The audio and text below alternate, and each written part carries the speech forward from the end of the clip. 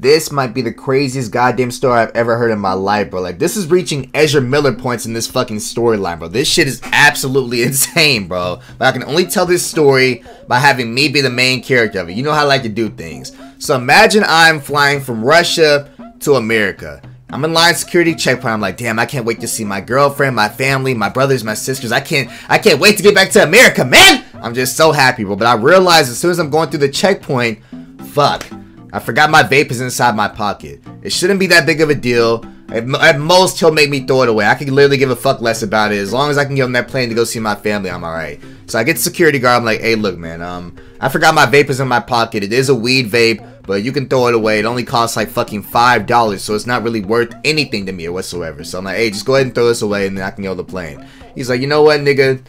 I'm about to throw your life away.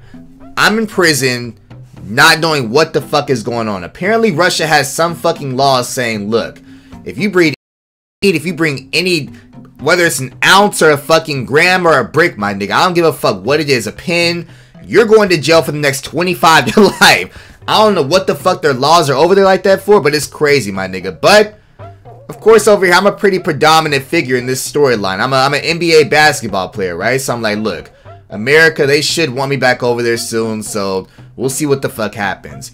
I'm sitting there in my jail cell and see the guard watching TV. I'm like, damn, what the fuck is he watching?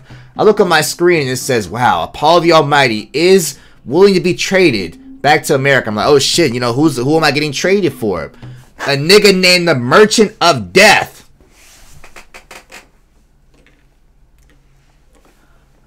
I'm never getting out of this cell, bro. This is a real story that's going on right now, my niggas. On some real shit, bro. Brittney Griner, a WNBA player, bro. I'm not even gonna call her the LeBron of the WNBA because that might be sexist or some shit, but she's a very, very, very predominant figure in the WNBA, bro. A huge figure, probably one of the best NBA players that we've seen in the league ever, bro.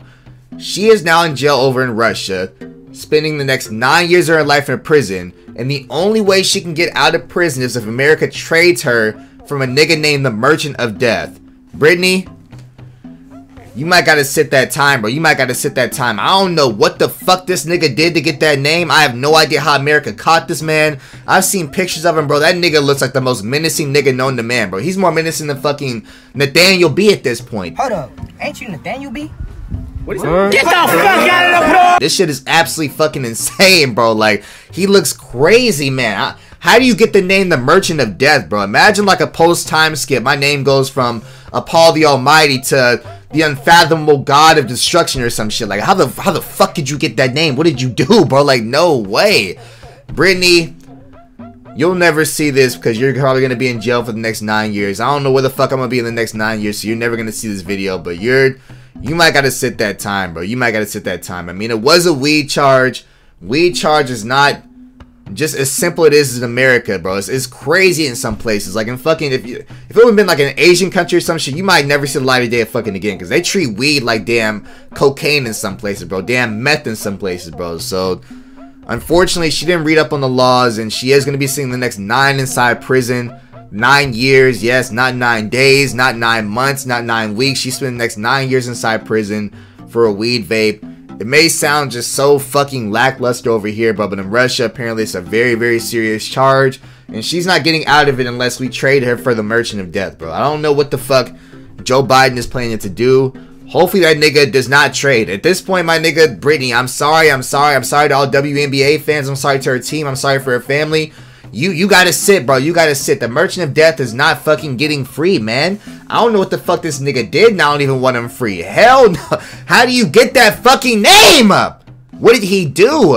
Apparently, he's like a fucking weapons dealer. Like, he was smuggling bufus upon bufus of weapons over from Russia to America. You might be asking yourself, Apollo, how can he smuggle weapons from Russia to America, but Brittney can't smuggle a weed pen?